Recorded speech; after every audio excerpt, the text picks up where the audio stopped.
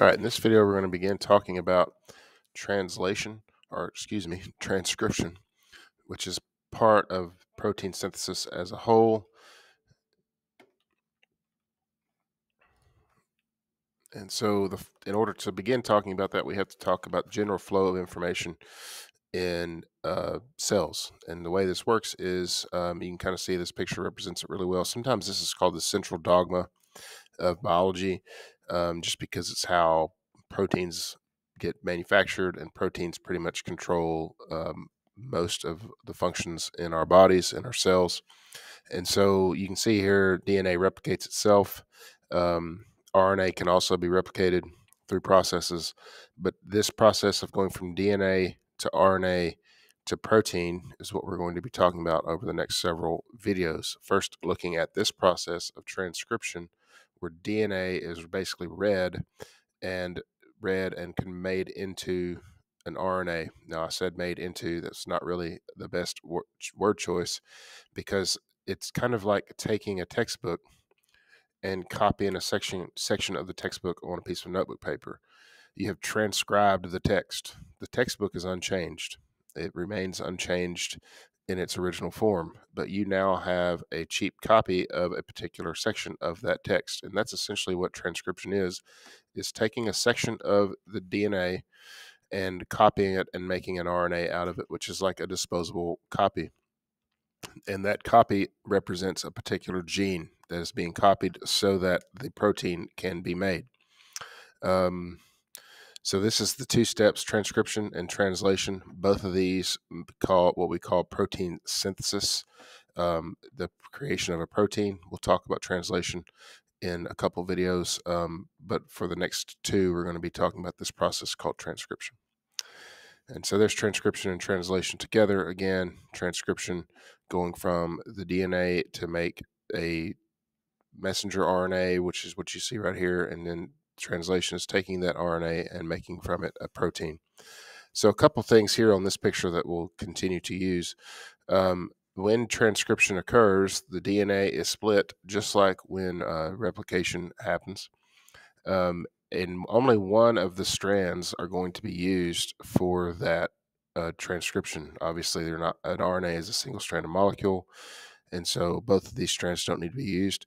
The strand that is used is called the template strand. It can be called other things. Sometimes you'll see it called the non-coding strand, the antisense strand, the minus strand. Template strand is the best thing because it serves as the template for the RNA that's being made.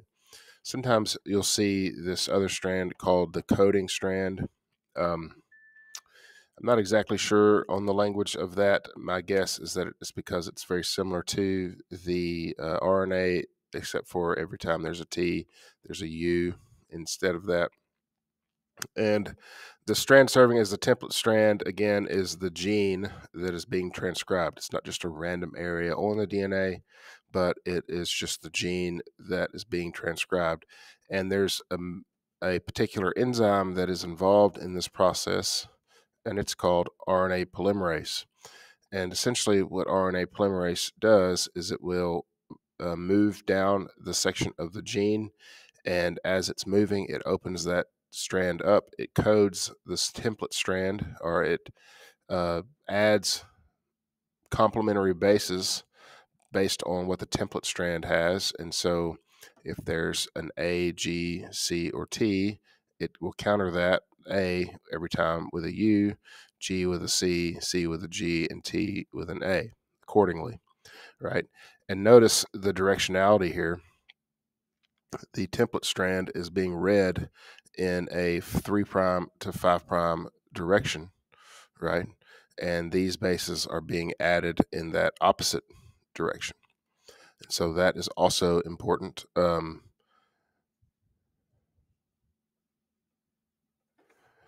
on to, here's another picture of that.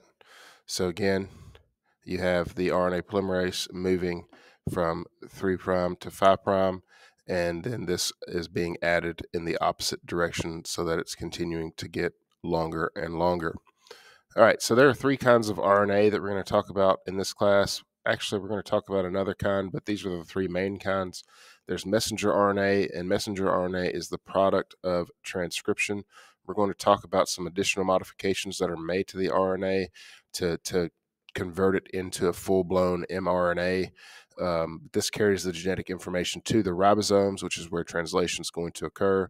One thing I didn't mention about transcription occurs in the nucleus with the DNA. Obviously, the DNA doesn't leave the nucleus, and so transcription has to occur inside the nucleus, whereas translation occurs wherever there are ribosomes, which is not inside the nucleus. It's in the cytoplasm or on the endoplasmic reticulum. So this mRNA is a contemporary copy of a gene. It is broken up into 3 base units called codons. We'll talk more about that when we get to translation. Then there is rRNA, or ribosomal RNA, and this is a portion of the components of a ribosome. Ribosomes are made up of proteins in this RNA, and it's necessary in order for the messenger RNA and the ribosome to line up during translation. And then lastly, there's tRNA, or transfer RNA, and basically what the tRNA does is it has this 3 bases here at the bottom called the anticodon, which will match up with the codon on the messenger RNA and will bring a particular amino acid associated with that codon, which we will talk more about that in a video on translation.